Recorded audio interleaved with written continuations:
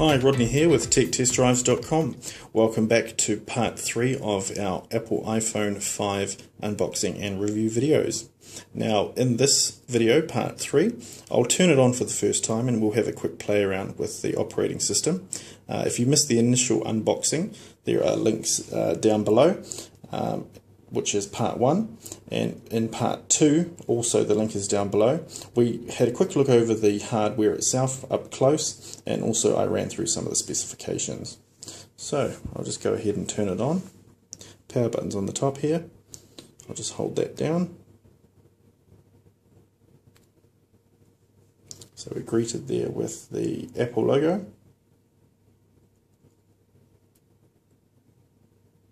Depending on how long this takes, I may skip ahead in the video, but I'll let you know how long it took. So that took about 30 or 40 seconds from the Apple logo to the screen here. So no doubt it will ask me to set up the device. No SIM card, I haven't put my SIM card in yet. English, yes. Scroll through to New Zealand. Oops, there we go.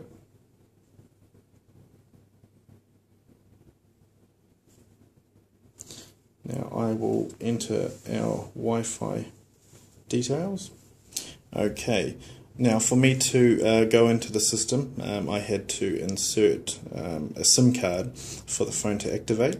So all I did was take out the SIM eject tool, put in my nano SIM, and as soon as it was inserted, the phone activated using my Wi-Fi network, and I was greeted with this screen. So it's just to enable location services. I'll set this up as a new phone at the moment. I won't sign in with my Apple ID just yet. Agree to the terms and conditions. I won't send info to Apple. 4 ticks, start using the phone. So there we are, iPhone 5 now up and running. This is the very familiar home screen for iPhone users.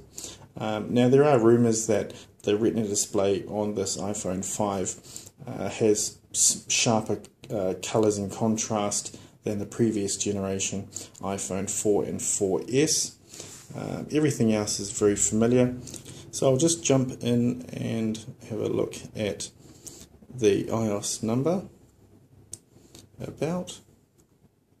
So you can see there that we are on version 6.0.1, which is the latest, and I'm on Vodafone in New Zealand as my carrier. Now the speed at which this runs will be a little faster than the iPhone 4S. The 4S had a A5 chip inside.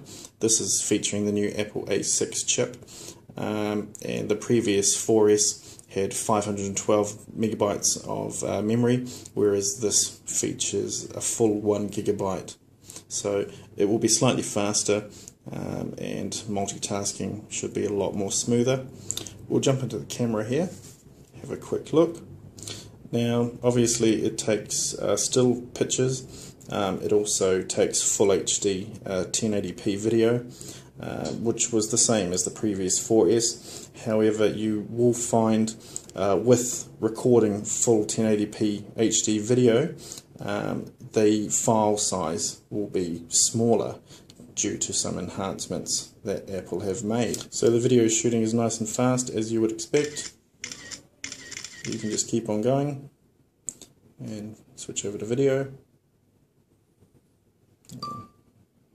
So nice and simple, nothing's really changed there.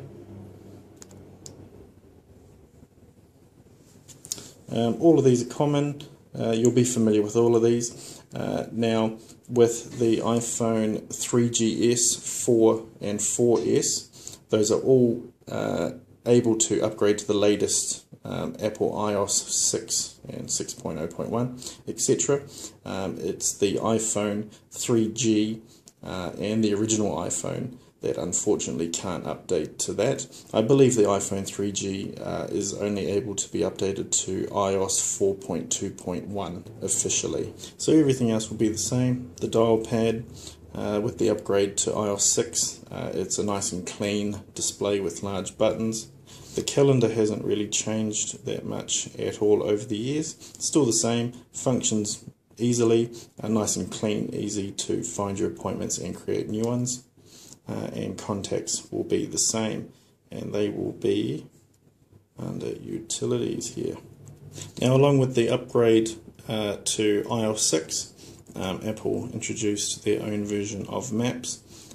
Some countries around the world experienced quite a few problems with the initial launch. Apple got onto that straight away and started correcting those problems. New Zealand, as far as I'm aware, didn't really have any major issues. If we use this, it should zoom in approximately where we are. So we are in downtown Auckland Central. So this is just a quick overview on how the system runs. It runs exactly how I would expect. Nothing major here. That's in Fahrenheit. We don't use that here in New Zealand. Change to degrees Celsius. There we go. So this is just a quick overview, like I said. I will put it through the test over the coming week and just give my final thoughts at a later date. If you missed the original unboxing, make sure you check out the link below, and also the full hardware and specification overview. I'll leave that in the link below as well. I'm Rodney from TechTestDrives.com.